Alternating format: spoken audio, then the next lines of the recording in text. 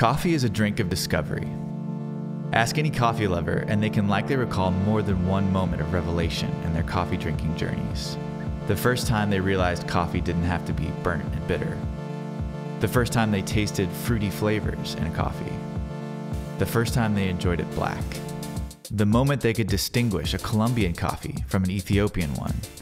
Or the moment they realized coffee was worth far more than they were used to paying for it. These are all moments of discovery. The Cupping Room series celebrates that spirit of adventure. For a coffee roaster like Caldi's, the Cupping Room itself is the place where so much discovery happens. It's the place where those of us who make a career in coffee spend so much time on the unending hunt for all of coffee's undiscovered delights. So with these special Cupping Room series coffees, we want to take a chance to highlight those discoveries a few times a year, to invite you on the adventure with us.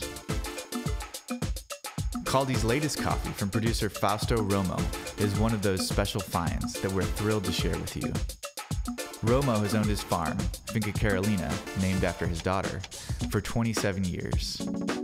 But like many farmers in Ecuador, only in the last few years did he venture into producing specialty coffee, which he grows under the shade of a mixture of fruit trees on his small farm in the Pichincha province in the north part of the country. Ecuador is a challenging place for growing coffee, namely for its wide elevation variances and its placement at the equator. Climate change has introduced even more difficulties, making it harder to keep coffee trees healthy and get coffees dry quickly enough. When these challenges are overcome though, Ecuador has delivered some of the most stunning coffees on the planet. Fausto Romo has done just that, using the uniquely Ecuadorian variety of Sidra, which has only recently come onto the specialty coffee scene. This variety's flavor profile is incredibly floral, fruity, and delicate, and it's hardier and more resistant to diseases like coffee leaf rust that have devastated so many crops. However, it requires a lot of care to reveal its fullest potential. Romo intentionally harvests ripe cherries, then washes them 5 times over before carefully drying them for 15 to 18 days. His dedication shines in this coffee. The first time we tasted it in our cupping room, we were mesmerized by its intricate, subtle complexities.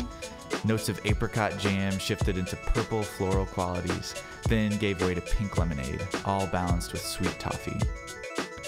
It felt like Fausto Romo was inviting us to discover just what Ecuadorian coffee has to offer.